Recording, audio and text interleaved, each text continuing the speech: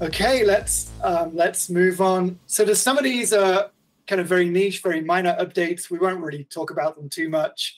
You have access to the update deck. You can, of course, go straight to Google Workspace updates as well. So the first one's very niche. It's just talking about Google Vault now supports client-side encrypted emails. It's quite niche. We'll pass that one on. Right. The next one is pretty cool. So a couple of months ago, Google launched the ability to present Google Slides and control Google Slides directly in a Google Meet, which is what I'm doing right now. And it gives you those controls in the bottom to move backwards and forwards through your slides, to exit the slides as well. What's now coming is the ability to see your speaker notes in the Google Meet as well. So you would see your slide deck as this animated GIF is displaying. You'll see your slides, and then you'll see your speaker notes side by side. I think that's a really, really cool update for Google Slides. I don't have it yet. It was announced last week. It'll be rolling out over the next 15 days to rapid release. And then all the details are linked here so you can click through. Okay, a couple of minor updates to Google Chat. So Google Chat has, I think there's one about emojis. We're coming up. But a couple of updates to make it easier to use Google Chat. And one of them is around making it easier to create conversations. So there's a slightly different workflow on creating conversations in Google Chat. Okay. Here are the emojis for Google Meet. I was going to mention Google Chat. Yeah, emojis for Google Meet have launched. So now you have reactions, which you can add. You might see them in the bottom bar already. They've launched for me already. And so you can add in reactions, whatever emojis you may want to do. As you've just discovered, it's that little button at the bottom in the middle. And I can see everybody's happily discovered that. I haven't actually looked into the details of this, but presumably you're able to turn this off. Peter or Charlie, do you know if you can turn this off? I'm just looking now, actually. Yeah, I'm thinking that could be quite disruptive in a class of teenagers. Okay, moving on. So again, very niche update here. If you have booked a physical room using Google Calendar, then if it's been booked for a meeting, then everybody declines the meeting apart from one person, then that room availability is freed up. So if you're using Google Calendar and then using it for room management, booking room management, it's just an update for that. This is quite good admin feature here.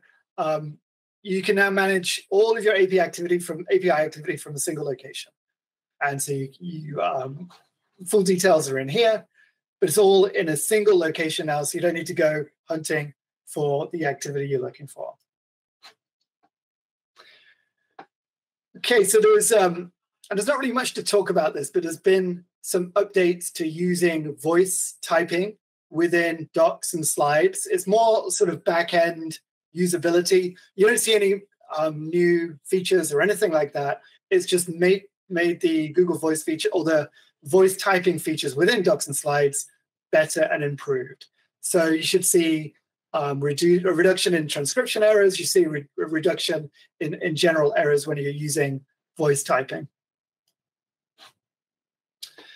Okay, a minor update to Google Docs. So now you can see line breaks, page breaks, and so on using tags within your document.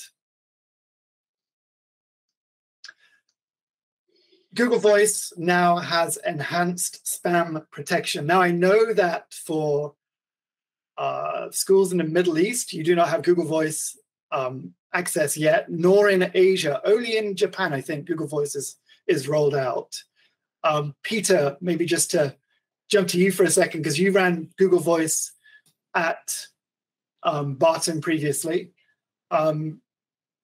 Just, again, a shameless plug here. Apps events for supported countries. We are now a Google Voice partner as well. If anybody has any questions about that, especially for UK and Europe, if you have any questions about that, please contact Peter or myself, and we can go to more depth about how that would look. Okay, another sort of minor Google Chat update, and that's just using search chips. And I can use search chips with it within Google Chat as well, just to find a conversation or find a thread. And you can see from a GIF again, you can see how that looks.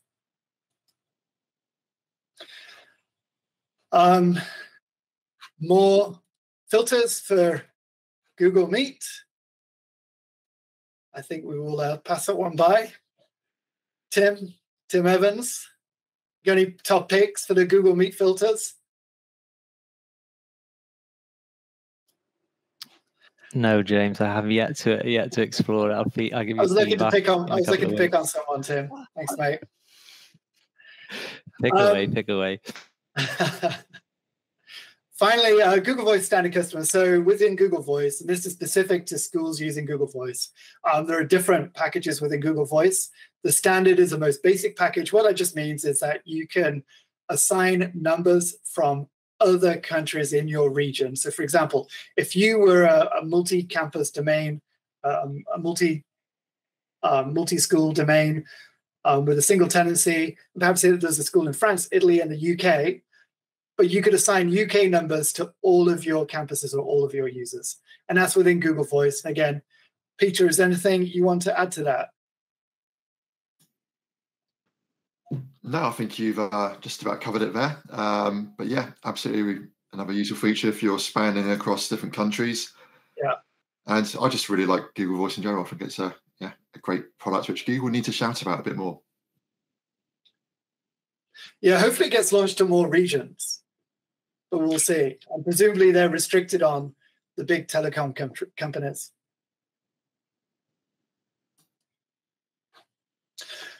Okay, small update late in December, just an updated experience for exporting your organization's data. You now have a couple of extra options. Rather than exporting the entire organization's data, now you can do it by organizational unit or by group. So a couple of additional ways to export your data. I've got a feeling we talked about this client-side encryption for Gmail. I think we've mentioned that before. Here's an updated. I think this is the last one we'll talk about. There is expanding support for captions and translated captions in Google Meet. So Japanese and Mandarin and Swedish. English can now be translated into those languages. And you can also translate French, German, Portuguese, Spanish into English. So that's what's being supported currently. I think other languages are pending rollout in the future. And I think that is it for Workspace update.